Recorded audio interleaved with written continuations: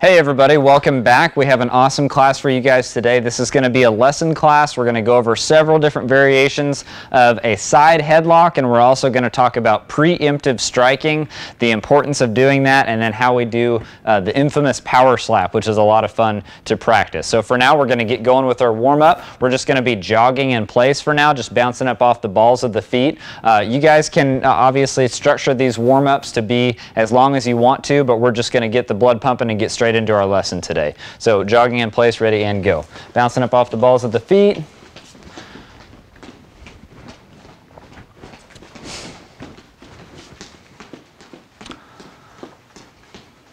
About 10 more seconds.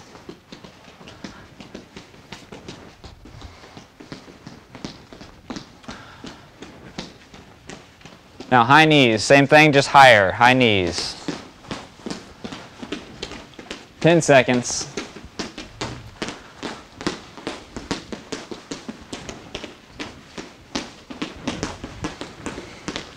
And time. Now heel kickers, heel kickers.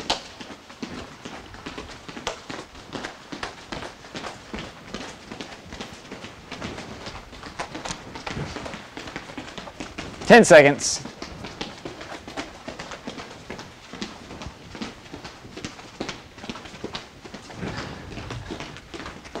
And time. Just relax for a second. Now we're going to do the windmill style toe touches. So I'm going to have my feet nice and wide, touch the opposite toe, come all the way up, opposite toe, try to keep those legs straight. Ready, and go. Getting a little bit of a stretch in this as well. I'm all the way up every time.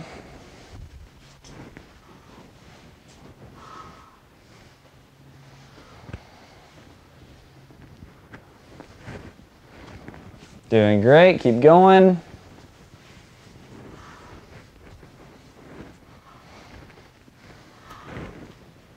Trunk twist, side to side. You can start off with your arms kind of close to your body, and then as you loosen up a little bit more, you can extend your arms and really throw them. Keep going.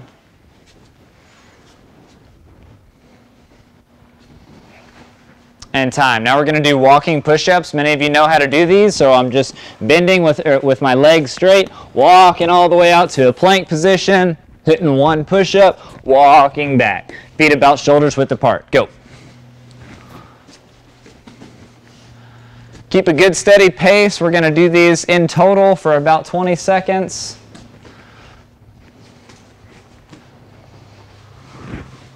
Ten more seconds.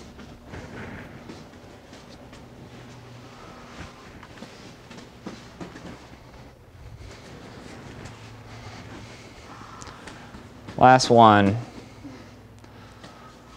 All right, now everybody's favorite warm-up, we're going to do a total abdominal destruction now. So I'm going to have Danny turn and face that way and do a break fall for me. Matt can step up.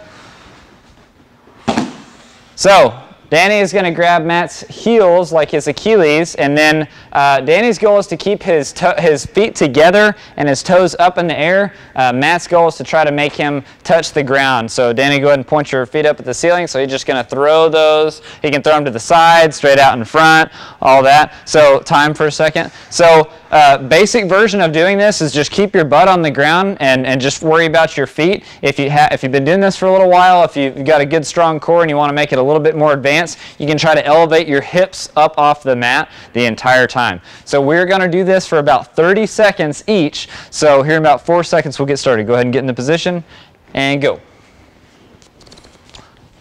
30 seconds.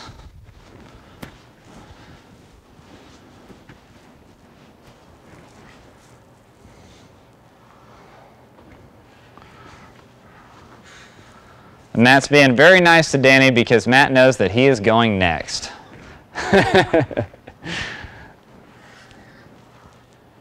5 seconds, you can do it.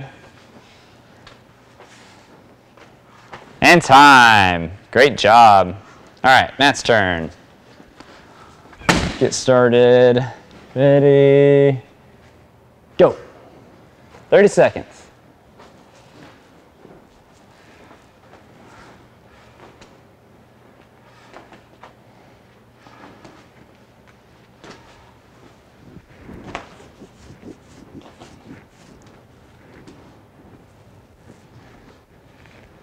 10 seconds.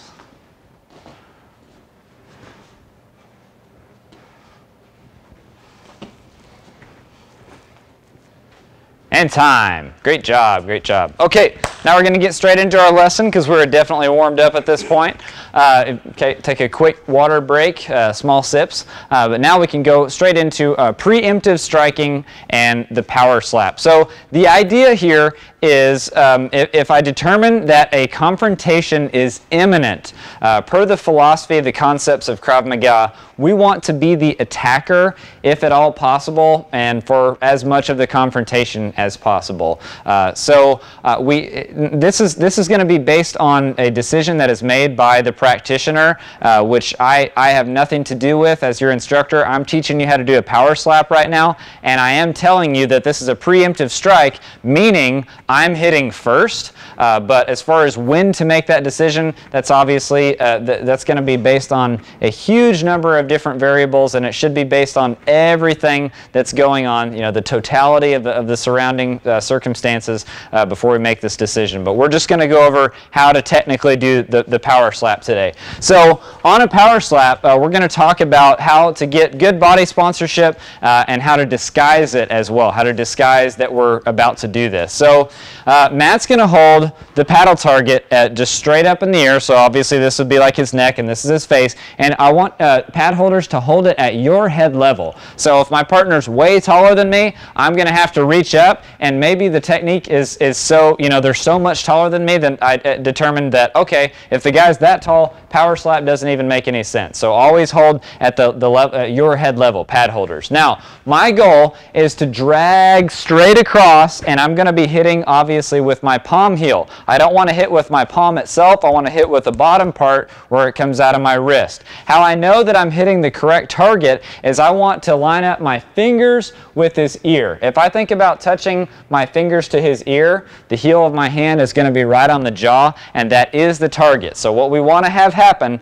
is the hard heel of the hand making contact with the hard jaw of their face. So as I do this, this does require a certain degree of wind up. And as we know, that would be me telegraphing my intentions. I don't want to telegraph my intentions because he might block, he might get away, he might do something, and obviously the technique wouldn't be possible at that point. So we want to disguise that. So at first, we can simply make sure we're in a good stance. This is just practicing. We just want to get our bodies to understand, what we're doing here. I can wind up all I want. I'm not worrying about telegraphing. I'm just learning how to do the technique, and I'm dragging through. I line it up, and then I go through.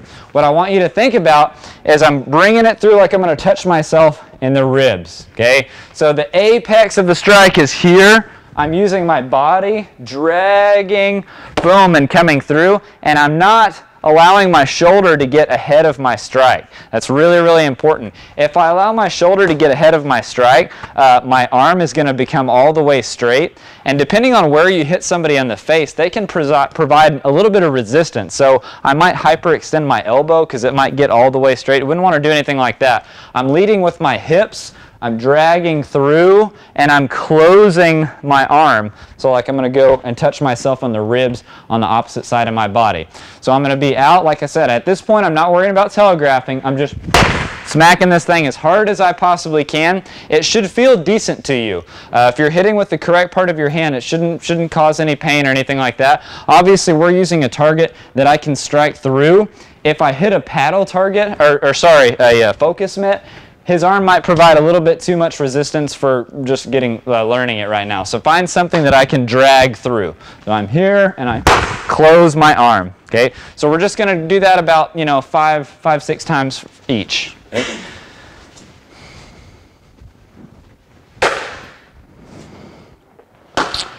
He's just practicing the motion. He's not worrying about how it looks at the moment. He's just worrying about his angles. Using good body sponsorship, dragging through with his hips, all that good stuff. Okay, yeah, do it. Boom, nice. Now let's switch.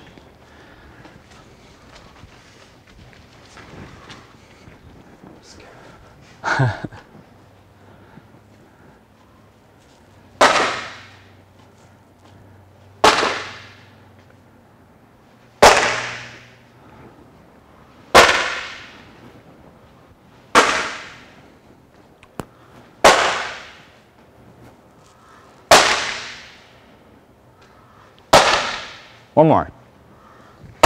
And time. Okay, so practice that until it feels decently comfortable to you.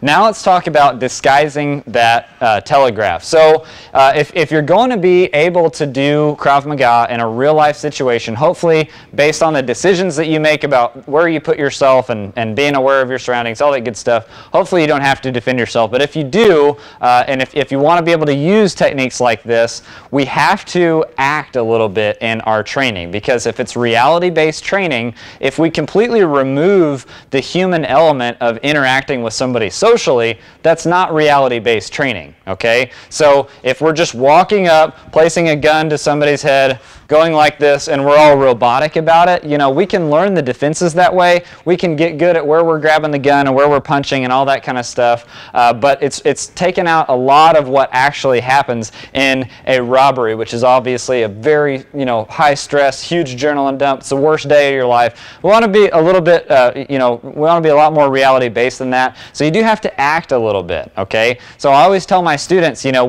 I don't want them to, when we're doing stress drills, and the gun is the easiest example to point out, but I don't want them to just do all robotic like that. I want them to push them, shove the gun in the face, hold a gun in a way that doesn't make sense, or maybe a way that does, whatever.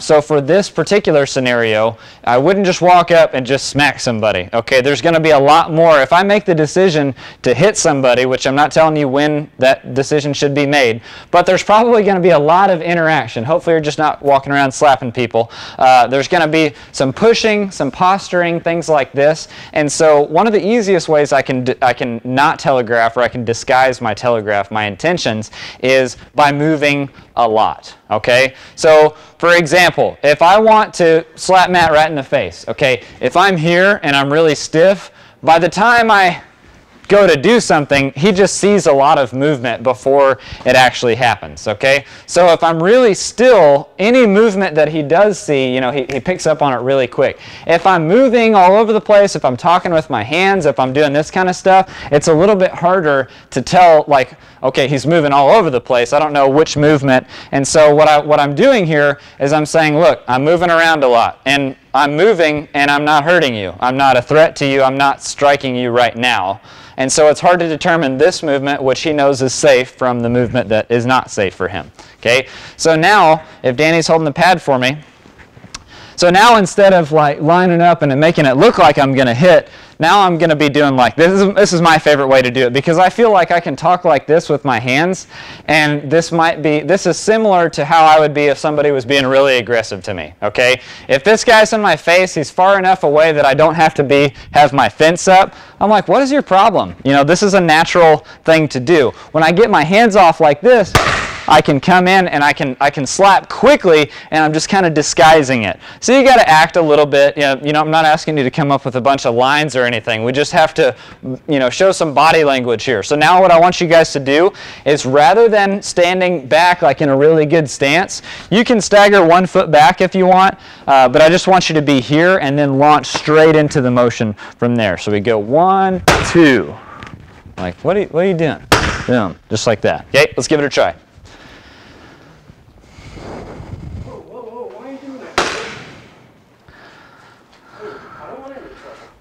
Yeah, depending on who you're training with, you can talk to them, have some fun with it.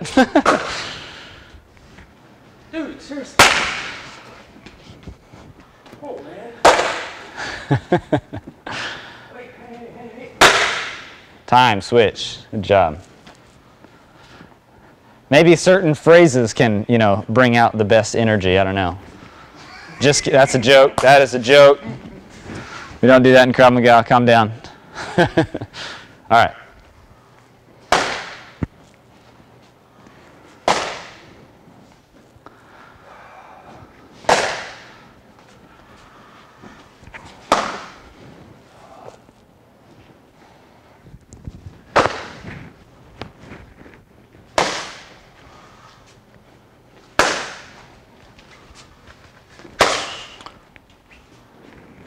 And time. Okay, so you can go back and forth, slap as much as you want. We're going to move on though.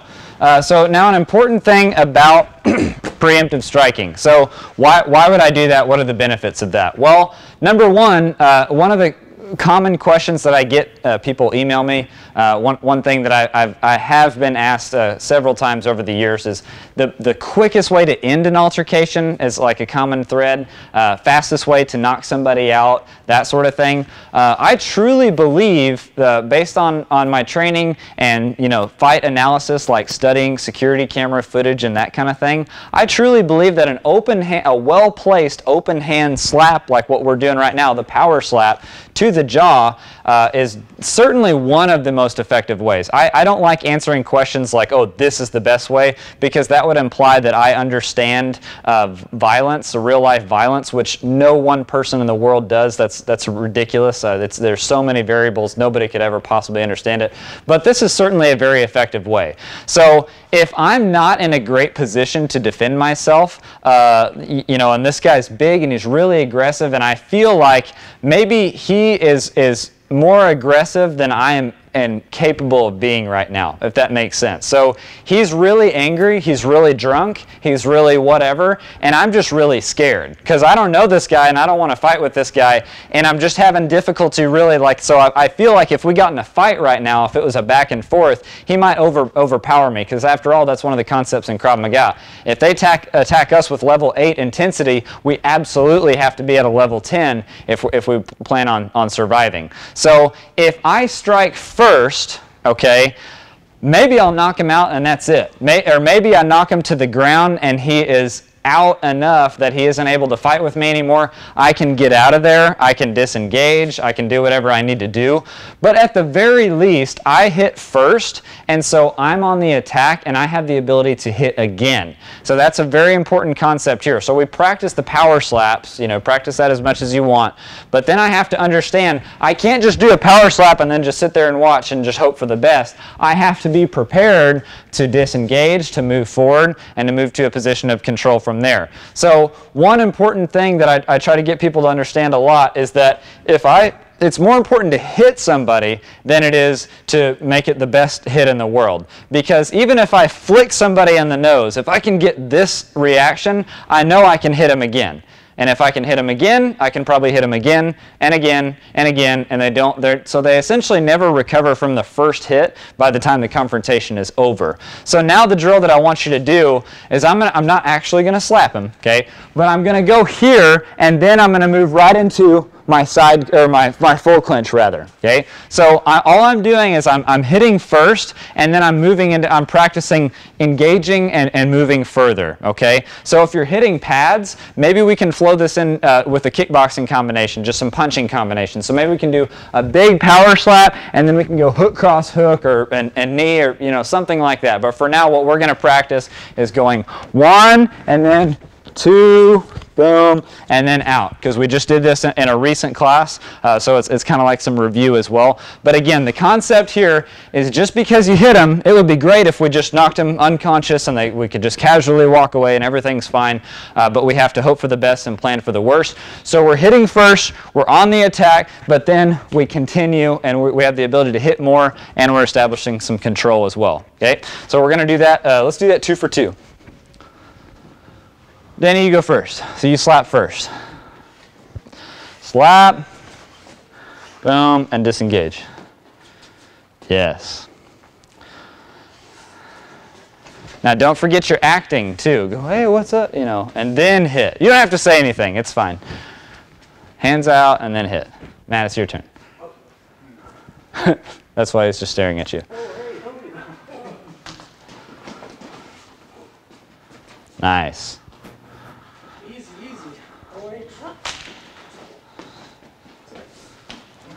Nice.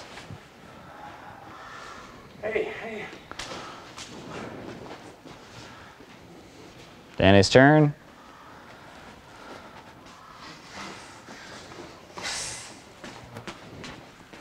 And do make contact with his face right where you want to. I mean, don't hurt him, but do hit him in the face. He was doing it to you.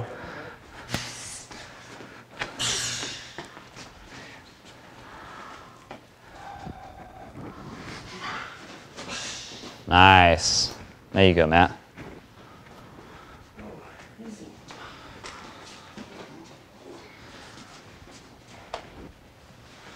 Hey.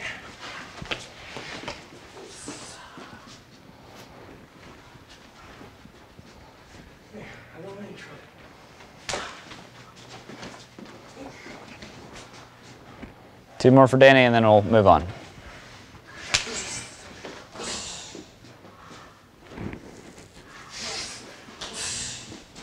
And time. Great job, great job. So, that's the preemptive striking concept, and it's also an example of a preemptive strike. We find that there's posturing. So a fight doesn't just obviously happen out of nowhere. There's normally some pre-threat or pre-fight indicators, like some posturing. So like pushing, like sticking the chest out, this sort of thing. And luckily, for some reason, one of the common things that people do when they're posturing at each other is this kind of thing. They buck up, chest out, and the hands are down. For some reason. It doesn't make any sense from a training perspective, but if the chin is out and open, then a power slap would be one of the best things that we can do in that particular situation.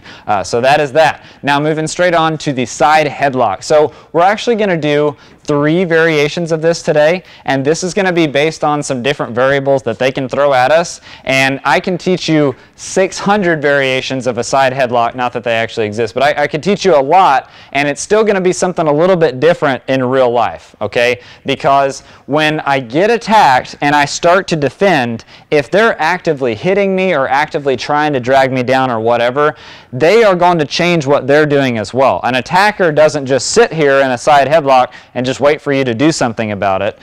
They are actively moving with you as well. So the reason that we're going to do several variations today is to cover some of those different variables. But again, you have to understand the concept. You have to understand why we're doing what we're doing, and then you're going to be able to attack them back even from a position, a disadvantageous position, and you're going to be able to figure it out anyway, no matter how they do it. Because we can go over all these variables in training, and it still might be a little bit different in real life.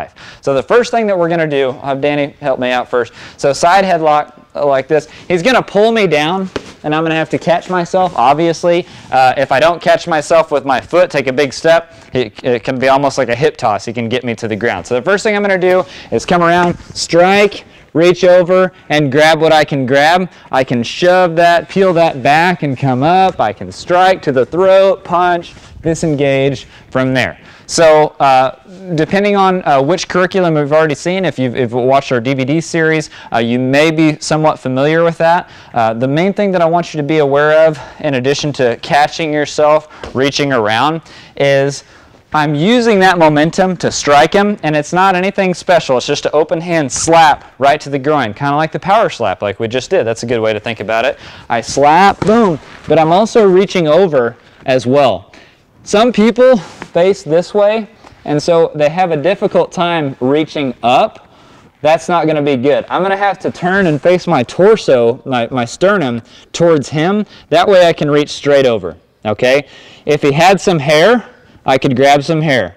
Everybody has eyes, okay? I can reach and grab those. I can dig my thumb underneath the chin, but whatever I grab, I want it to be pretty painful when I grab him, and I want to be able to make him look directly up at the ceiling. So I'm not trying to push this way or trying to push him away. I'm trying to actually make him look up. Then I can start to hit. When I make him look up, that goes from muscle versus muscle to pain compliance. If I grab in your eye socket and I yank back, I promise you're going to go with me to try in an attempt to alleviate the pain.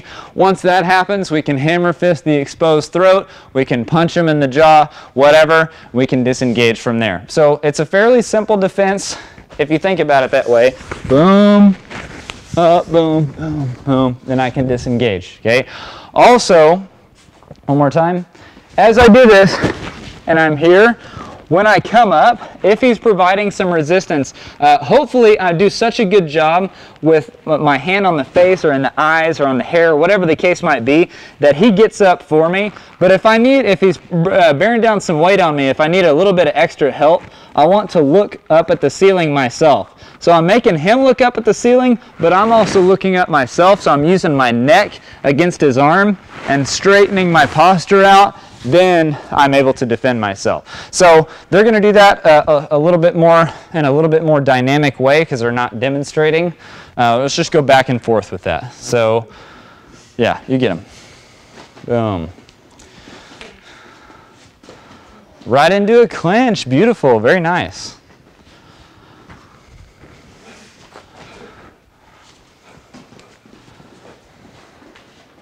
Good. And notice he's disengaging every time. He's not just walking away. Did I see a web strike in there? Because that was awesome. I love web strikes.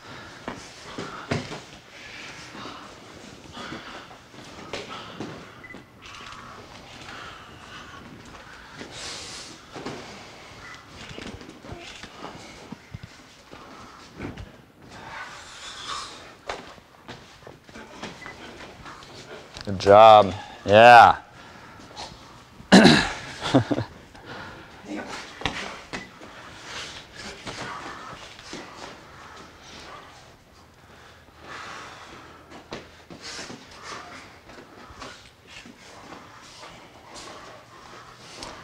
And time. So feel free to pause the class, go over that as many times as you need to, that particular defense. Email us with questions if you have them. But now I want to talk about some specific combatives, because what I see sometimes is people understand like the big gross motor skills, which I guess it's really all gross motor skills. We try not to use fine motor skills as much as possible, because with a big adrenaline dump, those kind of go out the window, the fine motor skills. That's why we don't grab wrists specifically and try to do that kind of stuff too much. But anyway, I digress. I just want to go over some specific combatives. When you are here, okay, I'm saying if I make him look up, I expose his throat, I can hammer fist. I think I saw Danny do a web strike, which is great. That's when I open up my hand, I've got the web of my hand, and I'm just ramming it right into the base of the throat here, right at, some people call that the cough point, this thing right here. But if I hit him there, I can get a good result out of that. Matt was actually punching, hammer fisting his own hand. You can do that as well. It transfers through your hand, just like in croquet. If I hammer fist my own hand, it's just like a really powerful slap there. I can hammer fist towards the jaw.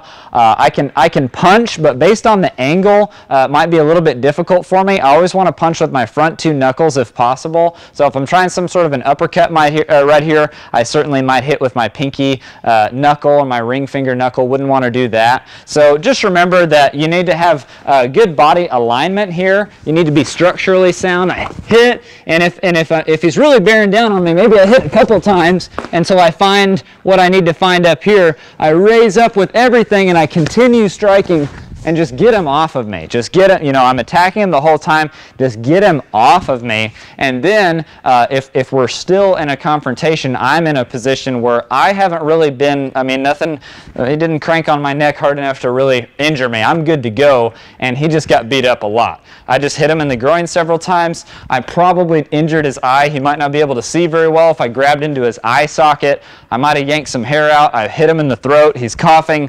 You have to think about it like that. Like, what would really happen if we actually did these things? Okay, so those are some specific places. I want you guys to do slow motion and then a fast one now. So not the 3 speeds. We're only going to do 2 speeds, and we'll do this one for one just a couple more times, just so we can highlight which combatives you're doing. So we see a slap, making them look up, hammer fist, kind of punches, yeah, to a clinch, wants to give him some more, then he disengages. That's good. Now let's do a fast one. Boom, yeah. Use the wall, love it. Now slow motion for Danny. Highlight exactly what you're doing. He's really putting emphasis on, notice how he dug in under the jaw with his thumb. That was really good there.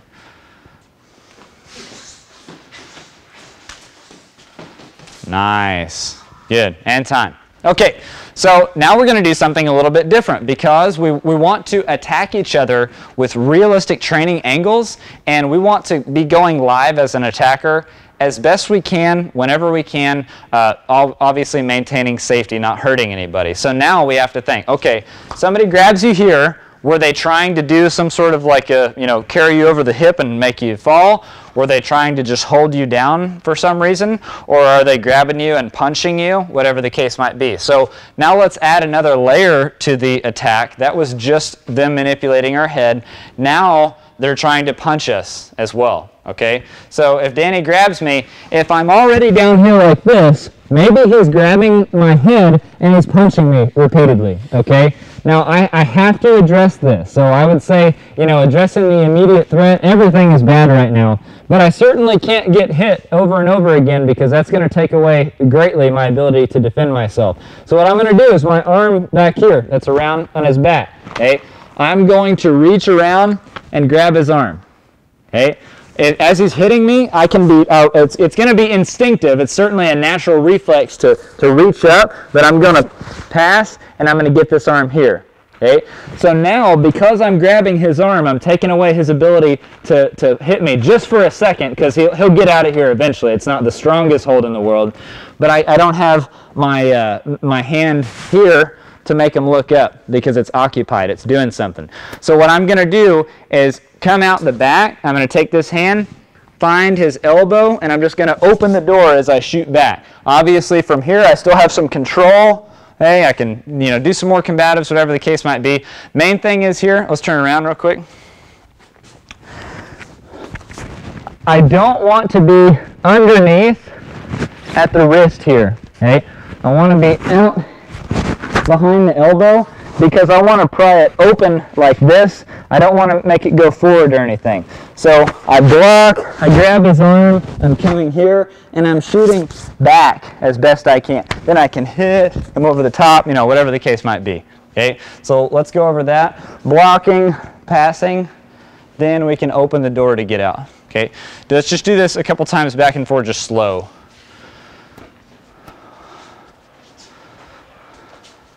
And then he's just going to choke him out.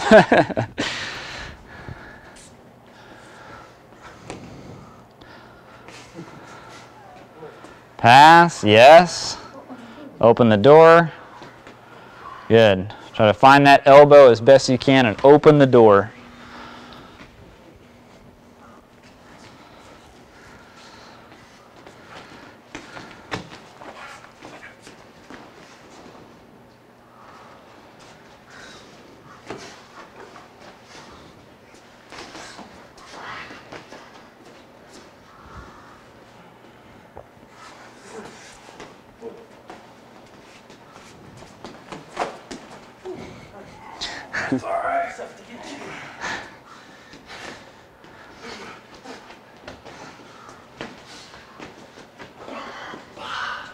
Yeah. One more time, please.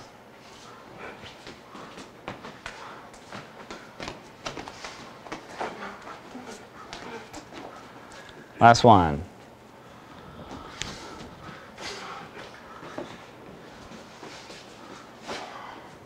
Good. Okay, and time. So, obviously, those are two different ways of defending against the same attack, and it's based on, you know, the different variables that they're bringing to us. There are certainly ways to tie them up and take them down. We can roll forward. We can do more of like a hip toss, kind of not a hip toss, but more like a suplex kind of deal almost. Lots of different things that we can do, but there's a common theme in both of those different defenses, which is strike really hard at vulnerable areas that cause a lot of pain, hopefully soften them up, and then it's to disengage at the earliest opportunity. So I just want to point that out. Like, there's certainly some kind of wrestling-oriented things that we can do, some jiu-jitsu-oriented things that we can do. We want to rely on lots of striking and get out of there as quickly as possible. That's a common thread here. So now we're going to do one more, and it's very, very similar to that, and we're just going to assume that the intensity of the strike, it's just too much for us to deal with or whatever. Maybe they're too tall. Maybe I can't effectively reach and grab that arm. Whatever the case is, I'm being attacked.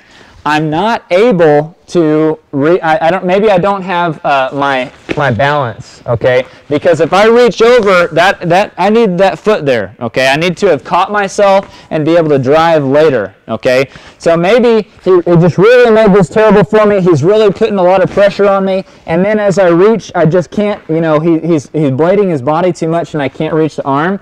I'm going to have to still block my face so I can kind of bisect my head. Hopefully I'm absorbing a little bit of that. I'm going to drop down on my same side leg. I'm going to hit the roof, then I'm going to go that way. Now, one thing that I don't want to do is look at the ground and make this worse on myself, okay? Because this is a side headlock. If I go like this, I can make it more of a choke. So I'm still looking at him. No matter how hard he's squeezing my head, how hard he's pulling me around the corner, if I'm looking at him, he is not choking me right now. I am fine. You can hear me talking, okay? So I don't have my foot where I need it. I can't grab the arm because he's hitting me. I'm still blocking. Okay, I'm going to go 1, 2, and out. Maybe I can hit him again. Start to attack him from there. Let's go around. So we're going from a really, really bad place. I can't get my foot there. I can't posture up. I can't reach over. I can't grab his arm. Really, really bad. Block, drop, hit. That's just a ridge hand. Hit to the groin. Maybe I need a couple of them. Then I'm going to go to the elbow, push away. And now I'm out. I can return something if you want to. One more time. I'm here. Hit. Out. Just like that. Let's try that. Slow motion and then a little bit faster, 1 for 1. So really turn. So before we get going, I want to make clear why we're doing this different defense. Before, we pulled them around to where they could take that step, and then we talked about here where they can easily grab and get that arm, okay? What we're talking about now is they really step up so much that we're here, and now he can't grab my arm, and he doesn't have his foot in front of me like he needs to, but he can certainly drop down and hit me and then pry. So they're so far around that none of that other stuff is possible. This is the last thing we're going to do for this attack. Go ahead. There we go. Boom. If they think that they're attacking you and then you start hitting them viciously and repeatedly in the groin, that changes things a little bit. Stomping on that knee, I like it.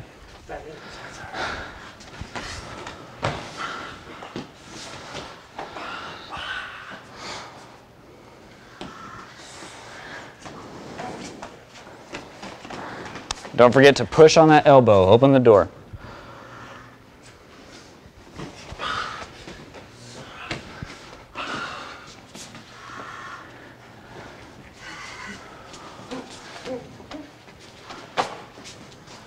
A couple more times.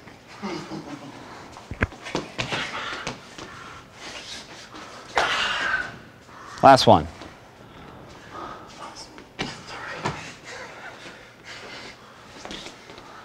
Now you do one more. Nice. I like how you were really looking at him. That was good. Okay.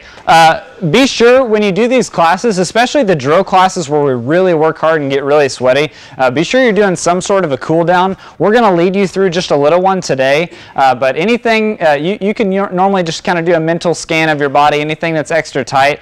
Don't just immediately go sit down. I know I've told you this before. Don't just go sit down on the couch and start drinking water.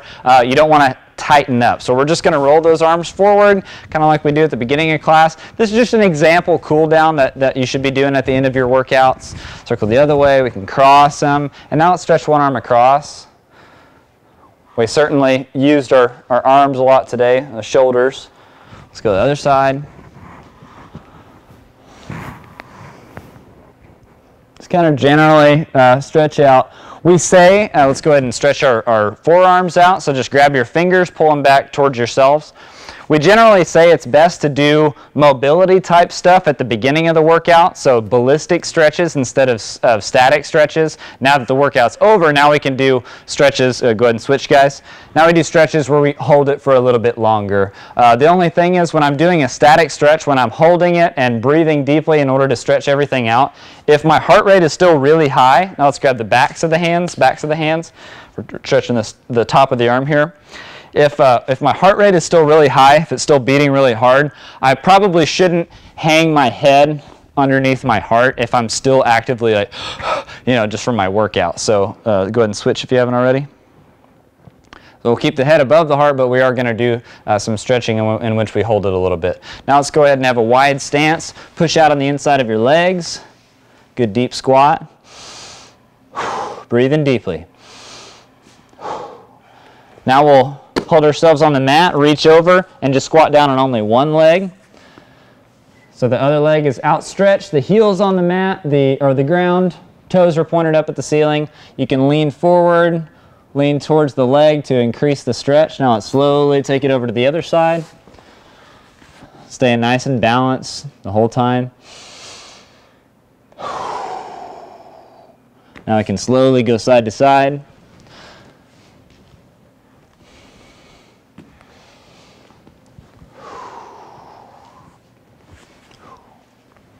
Alrighty. So obviously, anything that's tight, you know, just take some time, make it like an active cool down rather than just going and sitting down.